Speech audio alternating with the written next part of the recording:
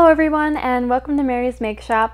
To start this channel I wanted to talk about my Centroid Acorn CNC control setup, but these are just some of the highlights, so if you want a more in-depth description, please check out the Centroid Acorn DIY page. I'll include that in the description below.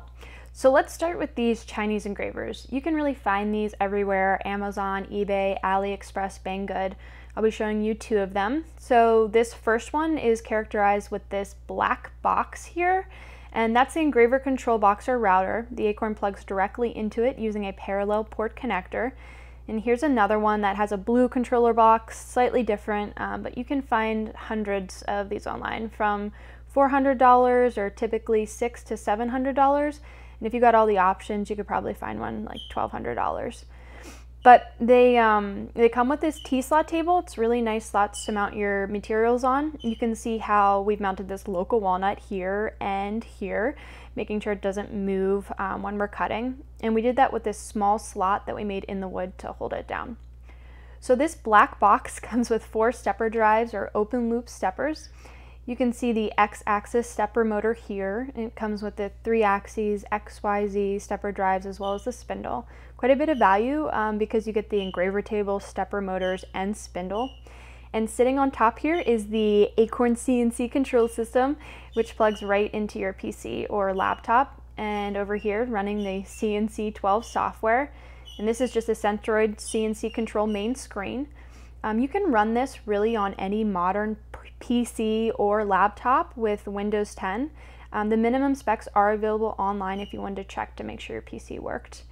But right here on the right side, you can see the virtual control panel, and that's touch compatible, or you could use a mouse. Sometimes it's called a jog panel.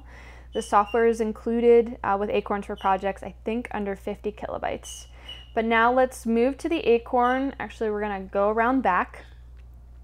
Now this is the Acorn, which connects to both my PC and the engraver control box. You can see the terminal strips around the perimeter here.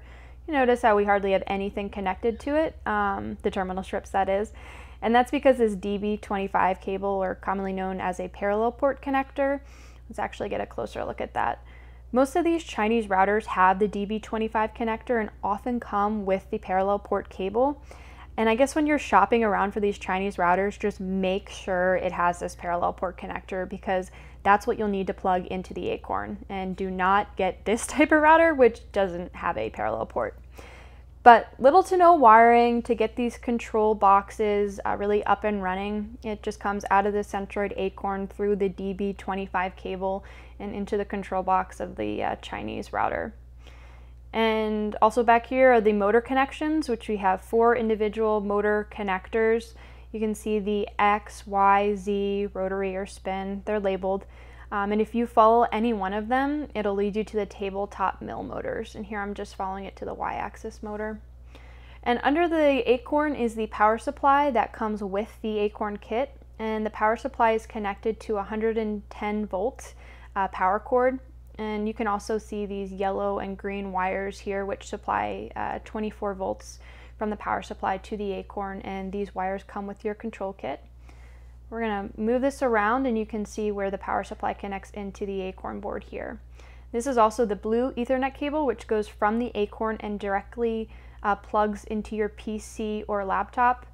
I just have it hooked up to a uncased motherboard. But anyway, that's the highlights of my setup. Let me know your thoughts on my first video. Any questions or feedback, please leave in the comments below, and catch you on the next one.